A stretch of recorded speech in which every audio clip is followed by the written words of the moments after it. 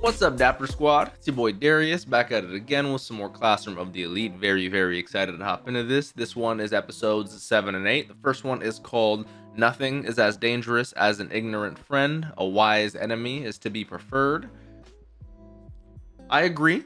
Mostly, I just need to know the details in which surround that. I'm very excited. Normally, the titles actually have a big part to play in terms of the moral theme of the episodes. I'm very curious, very excited. Remember, if you guys want the full uncut version of this show and early access and uncut to the other shows I'm watching, check out that Patreon. Links are down below. You get up to access to 4 episodes 1 week for the other shows, and the full uncuts of this and all that great time. Don't forget to subscribe, click that bell so you guys always know when I post over here on the Dapper channel. I say we hop right on into this Classroom of the Elite, episode 7. Let's do it. Okay, so we're on summer vacay. I like the way she has everything planned out for her life. I'm very similar on a daily schedule. I have a daily, weekly, and monthly schedule. Only one who I could think of would be calling us would be a Yamauchi. Speak of the devil. Oh, the music stops too. That's funny as all hell. That's so funny.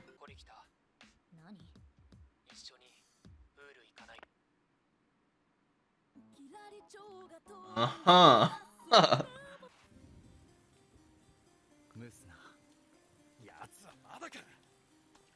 Whenever they play this music, I'm always so intrigued. I love this style of song. Who are we meeting in the rain? You got all the stuff we need? I don't peep on the girls' dressing room. Okay. Someone told me that this episode was kind of fan servicey and kind of fillery. I don't know how accurate that is, but damn, I like Horikita's fit. Very drippy in the summer.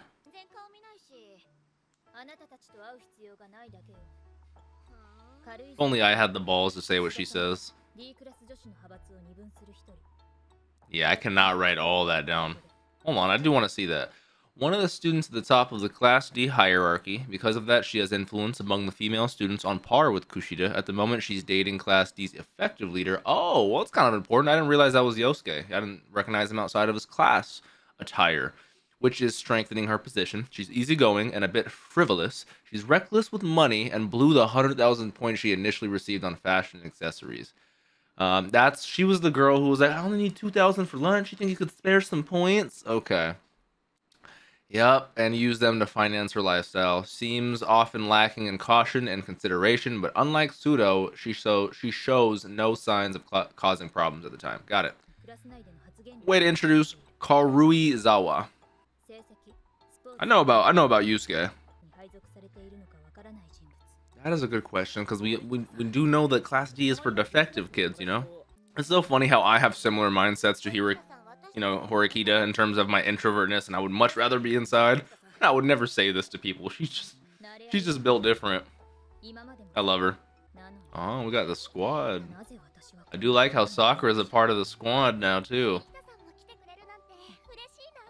If we actually want to kick Kushida out of the squad and just pick up Sakura instead, I'm down. So this is somewhat of a fun episode, but also a good recap if you're like 7 weeks into the show and I've forgotten some of these characters, you know?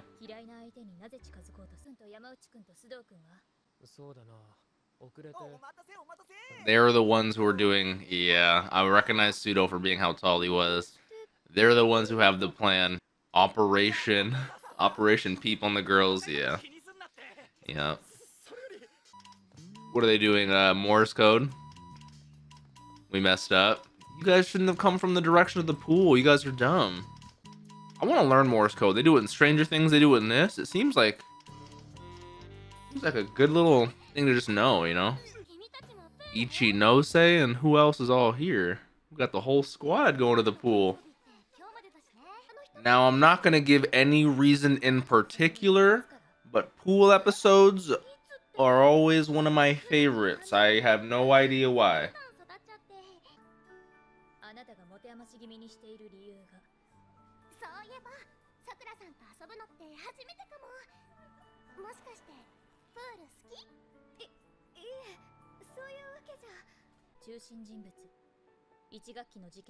Yep, do like me some Ichinose so far. I gotta add that little asterisk for every character.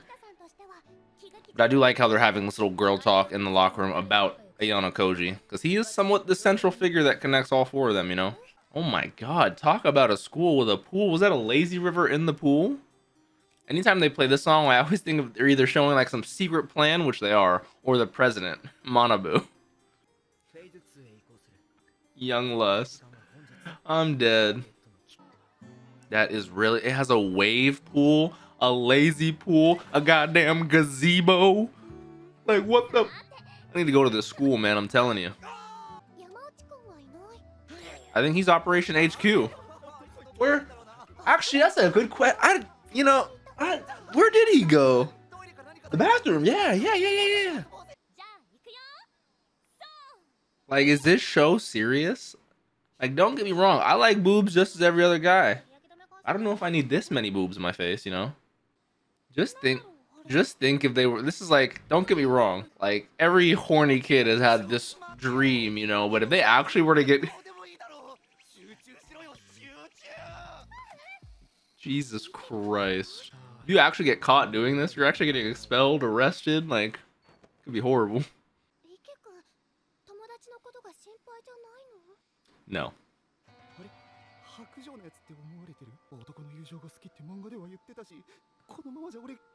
I need to start basing my daily life on manga. Just like Ike.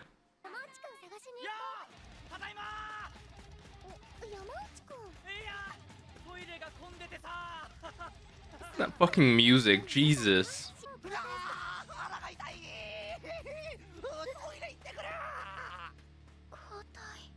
This is their plan, have him speed back and have Ike go handle it instead. Oh wow, that's an actual issue. We have Ryuen coming. I won't lie, Ryuen's looking kind of fucking drippy with that dragon button up with a little V showing off the little pecs. At this school, students can buy the right to transfer to the class of their choosing. Is that just some information that we haven't gotten yet? Because I never knew that. 20 million private points are required to do this? Ooh, what? We can go to A or 20 mil? I need 20 mil. See, this is my thing. If people went this in-depth and this creative towards actually studying, Sudo would have never had issues with midterms. Look at these fuckers. Oh my god. Oh. Yeah, who gets a leg cramp and just runs it off like that? Okay, Yamauchi is so funny. These guys are hilarious. He's doing like your shonen thing. He's got the fucking aura around him, you know. Come on, this is so extra.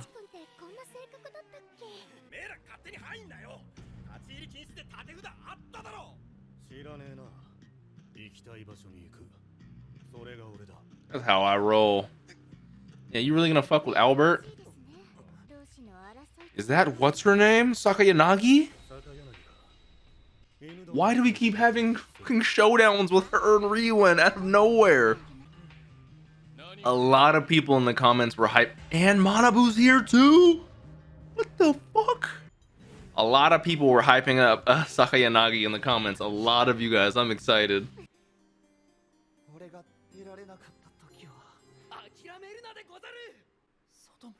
Like, this has to be like satire. Obviously it's a parody. It's supposed to be like one of those funny style episodes, but it's literally mimicking like any sort of shonen issue where this is actually happening. People's lives are actually on the line. The stakes are crazy. But this is about peeping in on the girls' fucking locker room, you know? Like, I love how funny that is. It's literally satire. It's so funny. They were crying. You know, I love that. Like, if this were Dragon Ball, Attack on Titan, anything, I'd be like crying. I'd be like, let's do it, let's go. But this is about seeing titties. Okay, Ayano Koji is gonna be the savior of the plan. I said I have a leg cramp, stay away from me. Horikita. We never got to see his reaction to that.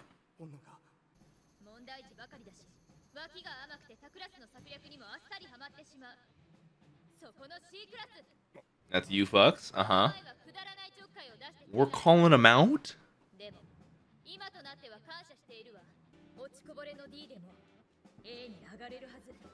Hells yeah, they can. Heck yeah, we can. Heck yeah, we will. Woo! That was honestly the most outgoing speech I've ever heard Horikita do. She easily made herself like the #1 of Class D right there. Now we're starting to put targets on our, not really target, but like we're getting our name out there. I mean, they already knew about us type shit, you know, I'm just saying. I'm excited.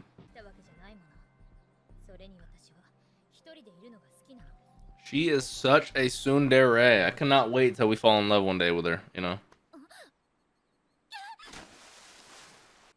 You gotta do that at least once, you know. Only fair. Only fair. Oh, God.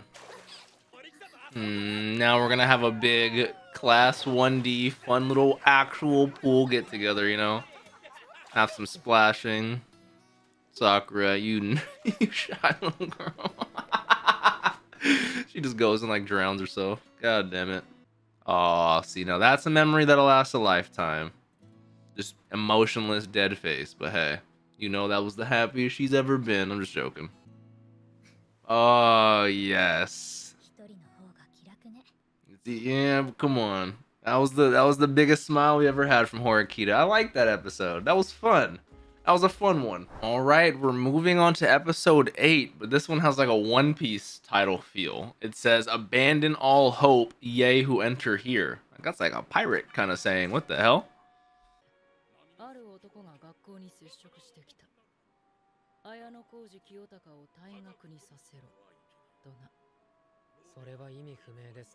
Why would someone call and say that? Who the hell called and said that?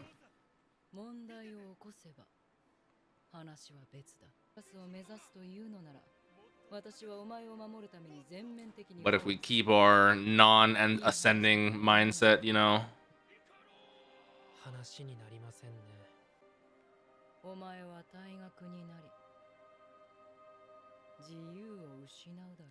Lose your freedom just like Icarus. Whoa. He's bucking up against the teacher? She is not scared or nervous at all. You need to make a decision right now. I do like this concept and the symbolism with the play of Icarus in the background and stuff like that, and how deep. First off, production value is great on this play. But Ayano Koji always fascinates me. Yeah, it sounds like a what's the English term I'm looking for? Oh wait, have we always been on a yacht? What, am I crazy, or why are we on a yacht? So I'm assuming maybe for the end of summer vacation we're on this yacht. Technically, yes. I don't know why I'm calling it a yacht. It's literally 15 times bigger than that. It's a cruise ship. The Speranza. Interesting. Oh my god. I've actually had a few friends who've gone on cruises. I would like to go on a cruise sometime. Seems like a good time. That looks crazy. I don't know how it would handle seasickness. There's a lot of aspects I'm curious about, you know.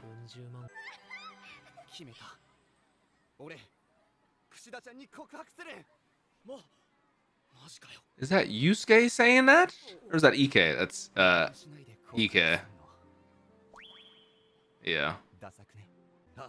Alright, my boy, you go do it. Oh, Ike is honestly one of the funnier ones of this little squad, you know.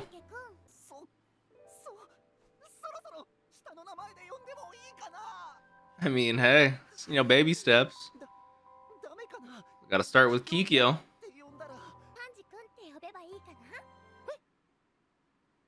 He's dead. You gave him a heart attack.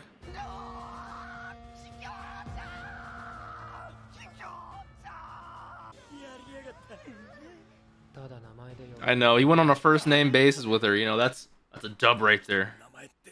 Suzune, right? I would love to go back in time to where my biggest worry was telling my crush how I felt, man. God damn, the times were good back then. Look at this dude. Holy shit. First off, the speedo, a little too much. Second off, this dude is chiseled. Okay, Kirsch. Chill out. I like their fucking Hawaiian like little button-up shirts too. The floral patterns, very wavy. Yeah, just get something. Okay. You guys are a little crazy. Oh my god.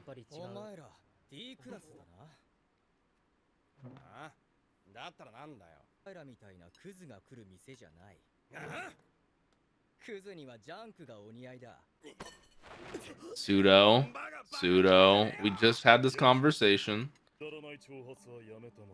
He's class 1A. Katsuragi. This is the guy I'm most intrigued about. One, his bald head is very cool looking. Two, I love his voice actor. And three, he's the one on par with Sakayanagi. And so people, oh, I'm so excited. Ooh, Ayano Koji, give me like 2 more sentences of what you're thinking about him. How am I supposed to be focusing on their actual school strategies when all I see is titties and boobs, you know? Like, I'm actually trying to focus on who they're talking about. Come on, show.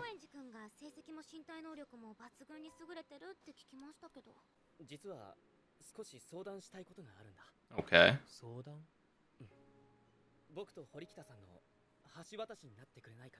What are you trying to get to Horikita for? Okay. I feel like a lot of people in Class D are going to be using Ayano Koji as an intermediary to Horikita because she just doesn't want to talk to anyone. So far, our main people of the squad, Ayano Koji, Yusuke, Sudo, Ike, and Yamauchi.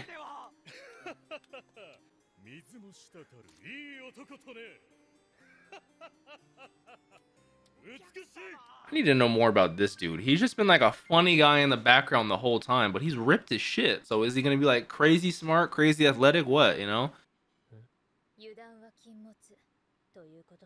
I'm on the same. I agree.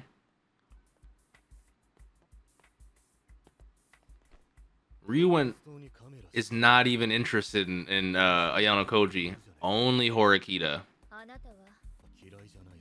Immediately going to her given name.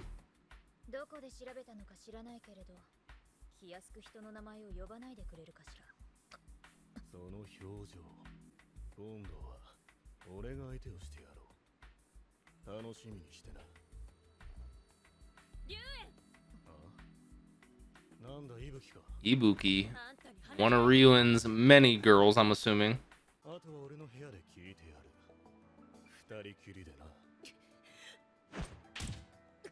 You think Albert's letting that happen? That's the boss man.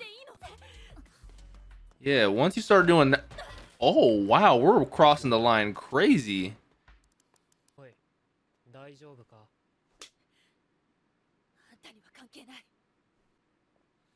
I'm curious her issue with Ryuen. Is it mainly just like he doesn't care about her as a relationship and is talking to other women, or is it something deeper than that? Like the way he handles things in terms of the classmates, like beating their asses and shit? Anytime I see Sakayanagi like this, I'm full focus. She's playing chess while getting information. Are you serious? Yeah, you know you're a sweat if you're playing chess while doing reports.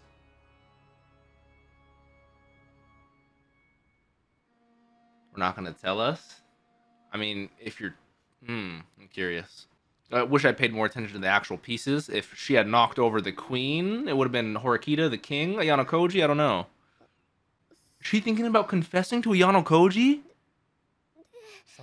I'm cool with them being together too. I really like Sakura so far. To me, Sakura, which is weird because her name is Sakura, is like the Hinata from Naruto of this show. And I feel like, And Ayano Koji's the Naruto. If you gave her your heart, man, you guys would be together forever. This girl would love you indiscriminately.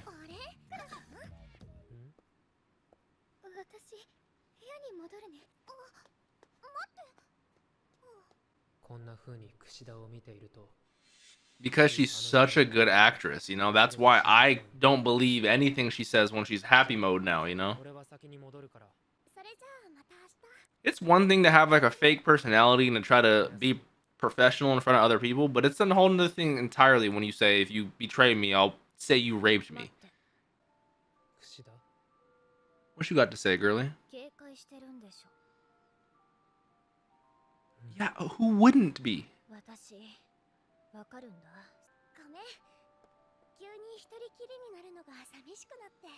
Huh. Interesting. Maybe we should look inside about that. She has said that, though, probably 6 times in the show so far. I thought you, and then never mind. And then proceeds to not say it. I do want to know what's going on in her mind, though. I don't trust her at all, but I am very curious.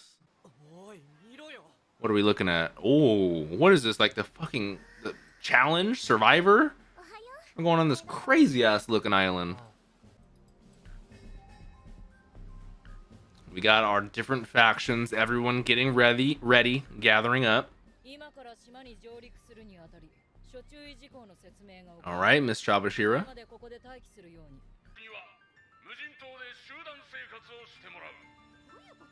Yep, survival. You're gonna need to create a hierarchy, create jobs, create order, obviously sustainability. Like, surviving by yourself is one thing. Surviving with even a small group is another thing. Surviving with an entire class, this is gonna be crazy. I'm kind of excited, I won't lie. All right, talk about a couple of episodes. That first one, I could see why some people would say it's a little fan servicey. I won't lie, I can understand, I get it. But I would say my big takeaways from that one are the class 1A somewhat unifying under Horikita, saying, yes, we will do it. We're somewhat signifying a declaration of war. We're trying. Don't take us for granted. Don't underestimate us. We're going to be going ham. And now we have people like Ryuen targeting us. We have Ichinose talking to her teacher about looking over us. I say us as Ayano Koji and Horikita as a combined unit, because I feel like we're the king and the queen of our class. Not necessarily like, you know, like just their roles in a chessboard. Speaking of chess, Sakayanagi also wanting to do research on students. She didn't say any names though, so I think it's gonna be like, there's a lot. And we also have a Katsuragi, bald boy, who is, you know, part, like, we have a lot of different moving pieces in this chessboard. That's why I really like the chess analogy from Sakayanagi. But like, I'm curious about this survival test. I'm curious about how this is gonna work. I need to see more about this blonde guy who's ripped in our class. I need to see more about Ryuen, Albert, obviously, Sakayanagi, Katsuragi. Ichinose. I'm very curious. I would love Sakura and Ayano Koji to get together, but I also would love Horikita and Ayano Koji to get together. So it's like, you know, it's kind of rough. But overall, thoroughly enjoyed these 2 episodes. Hopefully you guys did as well. If you did, please leave a like. Let me know your thoughts down below. Don't forget to subscribe. Click that bell so you guys always know when I post over here on the Dapper channel. Check out that Patreon for early access and full length, up to 4 episodes of the other shows. Don't have early access to this one, but full length over there. Don't forget to drink some water. Tell someone you love them. Have a great day, Dapper Squad. Peace out.